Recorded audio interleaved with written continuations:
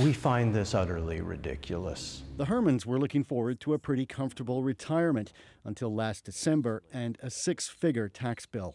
As you know, a lot of Canadians use their small corporations for pension funds, and that's precisely what we used it for, and this would basically gut it.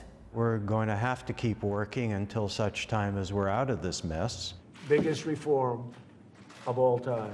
It's all because of President Trump's Tax Cuts and Jobs Act, signed in December. The law was aimed at multinational corporations that have, for years, tried to park their profits overseas to avoid U.S. taxes. Now the government wants them to pay up. My interpretation, which is as good as anybody's, is that they're really looking to big businesses. There's huge businesses in the U.S., notably Apple Computer, that had a lot of money offshore, and they wanted a way to bring it back into the U.S. But it's ended up hitting thousands of independent business owners living in Canada who are dual or U.S. citizens. People like the Hermans, and action, whose film production company makes commercials for brands like Adidas and Pennzoil. Well, they're steamed, and rightly so. They got sideswiped, and they are not the targets. We have seen bills in the many hundreds of thousands of dollars, and of course we've seen many bills in the tens of thousands of dollars. Many of those affected have no financial ties to the U.S.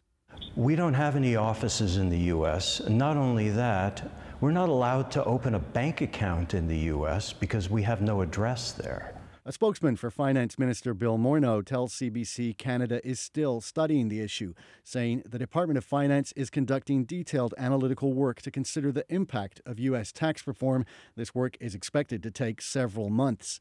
But the Hermans can't wait that long. Their first tax bill is due on June 15th. We're in this battle now, and we've got to get through it somehow, unscathed if we can. And we need the help of the Canadian government to do that. They can't ignore this situation. Now, the Hermans could always just refuse to pay, but under the existing tax treaty, the Canada Revenue Agency could come after them to collect the money on behalf of the IRS. They continue to hope the U.S. Congress will fix the law, but they're not optimistic. Evan Dyer, CBC News, Ottawa.